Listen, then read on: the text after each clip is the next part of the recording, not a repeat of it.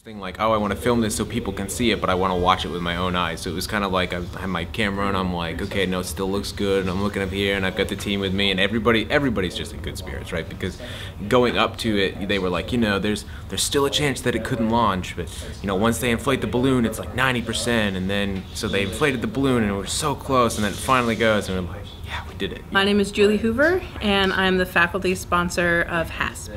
HASP stands for the High Altitude Student Platform, and Durham Tech is part of a consortium of schools that are working together to launch a payload. HASP was launched in September from Fort Sumner, New Mexico at the Columbia Scientific Ballooning Facility, which is run by the NASA Balloon Program Office. For our first year of HASP, we built a payload called GOAT, which is the Greenhouse Ozone and Atmospheric Trace Gas experiment. And our experiment is designed to use sensors to collect greenhouse gases in the atmosphere. GOAT was attached to HASP, which is a much larger platform. You can think of something like a satellite or something like that.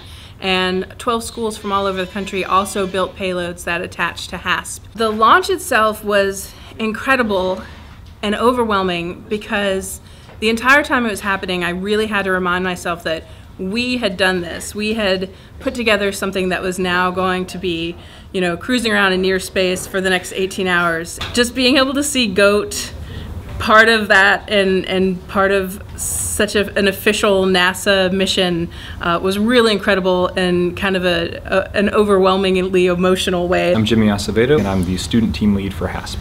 It was a huge relief to watch it actually take off, not only because it represented over a year of work and hundreds of man hours. It focuses and provides purpose towards the sorts of things that you're learning, and like, why am I actually going through hours and hours of grinding away at the calculus?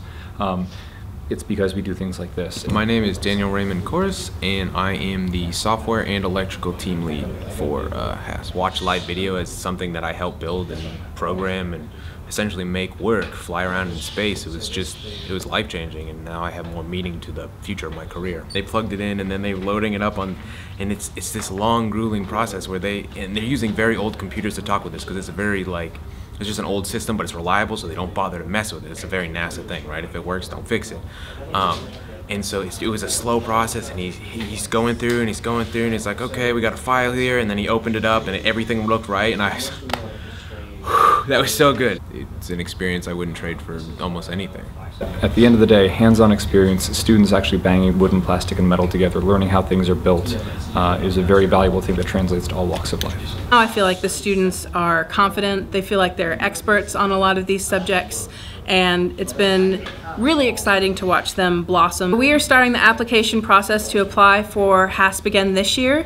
We're looking at robotic arms with computer vision that will mimic what robotic arms are doing through satellite servicing. Students, when they come through this, they're working with students at other schools, they're working with other people from NASA, and they feel like they're colleagues. They can have conversations about the same things being interesting to them.